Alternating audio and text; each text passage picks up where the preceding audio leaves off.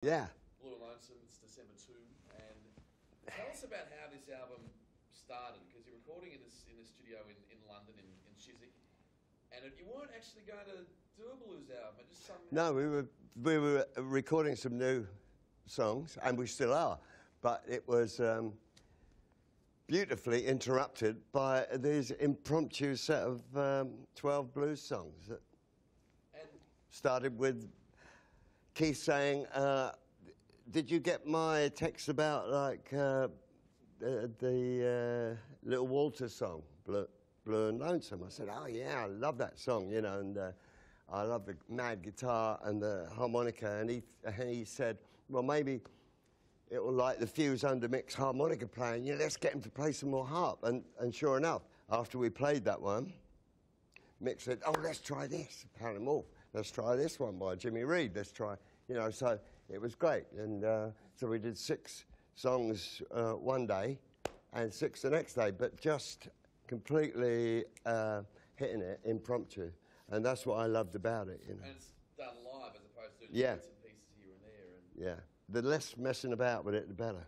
And it sounds like it too. It sounds just legit, you know. It sounds real blues. And I don't know what production techniques were used, but it sounds like it could have been recorded, you know, any era for the last 50 years. You know? Well, Don was. We left that approach to him because he had all the drums and the guitars all set up.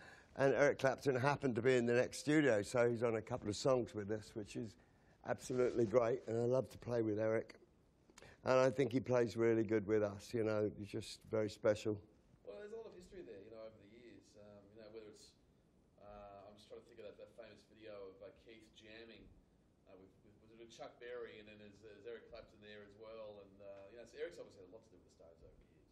Yeah. And just happened to be next door. He's done live shows with us, and we've always had fun, and a special place for Eric, yeah.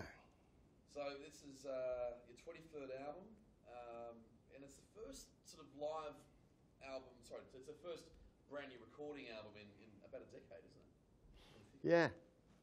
Yeah, we've been just getting off and doing live gigs, and I didn't realise that amount of time had gone by. I didn't realise it had been 10 years since the studio album.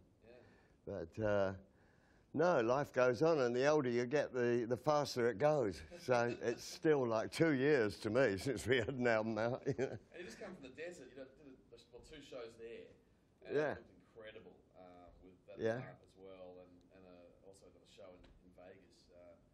How'd you handle getting back together again after a little break? And oh, we don't like to stop. You know, it's great. We just like the momentum to be non-stop, really. I mean, we feel like we're just starting now, you know, and now we've only got one left. You got to tell your lovely wife you're going to be on the road for the next 3 years. Yeah.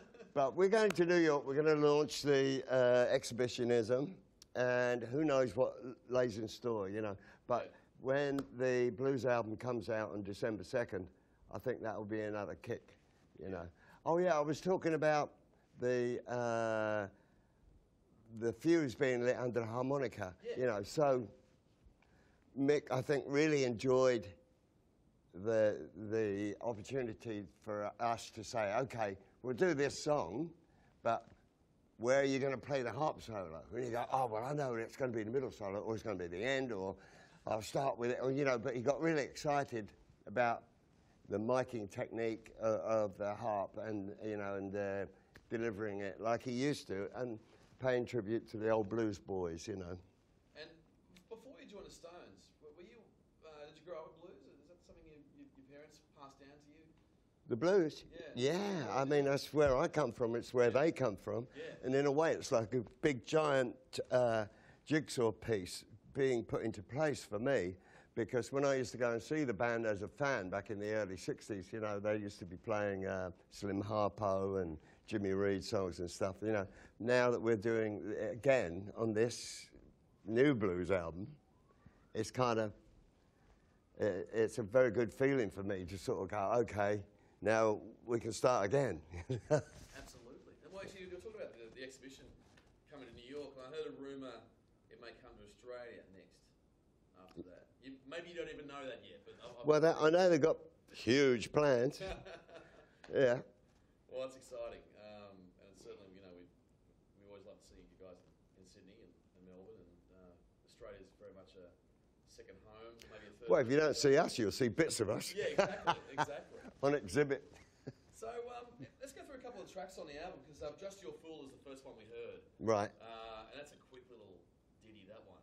And tell us about that one when you got introduced to that song.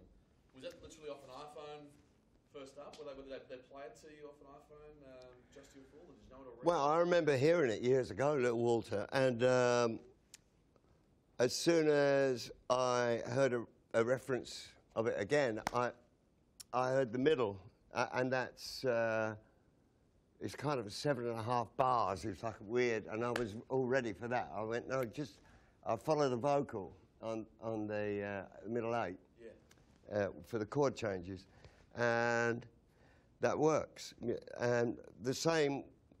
There's a few songs that are on the running order there that I'd never heard before, but I said, well, you just play the song to me once, and then start rolling the tape, and I'll cut it, you know, in my way. That's incredible. And you and Keith were a great combo as well, you know, bouncing off each other. You know. Yeah, Keith and me, you know, we've been there and done it. Doesn't have to necessarily have been on that song, but we'll make it our own approach, you know. And Blue and Blue and Lonesome was the other one that got sent to you. He texted you and said, "Hey, check out this song," and that was the one that started this whole. It's one I remember from growing up, you know, like an old Little Walter. Yeah. So. We've got 4 Little Walter tracks on that album, isn't it? It's 4. Is there? Yeah. I don't know. Just point me at them and I'll play them. Yeah. I love that though. That's great. It was a brilliant relationship between you and the whole band. Yeah, that's right. And like, for me, I'm very pleased that we made this blues album now, you know, because I'm really looking forward to seeing what's going to happen next year in the wake of the release of this blues album, because, you know, I'd love to get behind it, and I'm sure people would love to hear the band play the blues songs. Yeah, and you've played 2 of them on this little, couple of gigs. I won't say 2 of them. We played Ride 'Em On Down and the Just Your Fool. And Just Your Fool, yeah. And did you go, when you were in the desert for Desert Trip, did you look at some of the other bands playing as well? Like some of your old friends, you know, it was a brilliant lineup. Yeah, to have Dylan opening up for you is quite fun again. He's always great to see. Always great to see him, and you know, got to see Townsend again. Hadn't seen him for a while, and the Who sounded great. Neil Young sounded great, and Becko is always good. Old Paul, nice to see him, and it was excellent. Because I was actually at the Sunset Marquee just a few days ago, and the security guy there was telling me, he goes, yeah, you know, all these people coming and going, you know, at the bar out the back there, you never know who you're going to meet, especially in the off week between the 2 weekends. The usual, in the old days, that bar used to be rocking place. Yeah. It's a bit quieter these days, isn't it? More civilised, but I can imagine what they're up to, especially the studio downstairs. And actually, you know, so this album was recorded in Chiswick, so it's Mark Knopfler's studio. Fairly new studio, isn't it? But they got an old desk to get that sound. Yeah, well, I mean, it's a pretty good setup there. You know, studios nowadays are a bit like walking into hospitals. You know, it's like, oh, we had to funk it up a bit. Yeah. Didn't really feel like it was going to be exactly the kind of climate that we needed to play songs in. You know, I mean, we had to break it in. Both physically, you know, and with our amplifiers, and just play the room in and move things around, you know. So I imagine, some you walk in and it's just too tidy. You want to be somewhere it's a bit like a dive bar. Yeah, you know, it's got to be the right atmosphere to create. Yeah.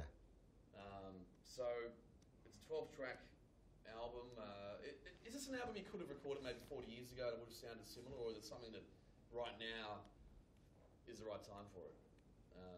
Being a 12-track sort of jazz, blues covers album. Is it something you could have recorded earlier in the Stones era, or is it something that's perfect right now? Oh, it's something we could record at any point during our career. It's just none of us thought that we'd actually get 12 in a row and be serious about it. You know, it's like, you know, what's the catch? You know, this is what we do. And normally it's like, why don't you give us something that's a challenge that we've got to go off a tangent and keep in mind what is happening in the music nowadays and take a little bit of that. When we play what we're good at and what is natural, then I think that's what the band's all about. It sounds incredible. We only heard it for the first time literally a few hours ago. Oh, well, it's too new. You've got to hear it about another 10 more times and then we'll talk. and you never get sick of it, do you? You've heard it a million times already. Oh, no, you never get sick of it because it's different every time you listen to it. Well, look, we're all pretty pumped with it. It's literally crept up on us. You know, this album, it jumped out there. It's happening December 2. Great. We're like, wow. Well, I hope you enjoy it more and you know, discover more about it.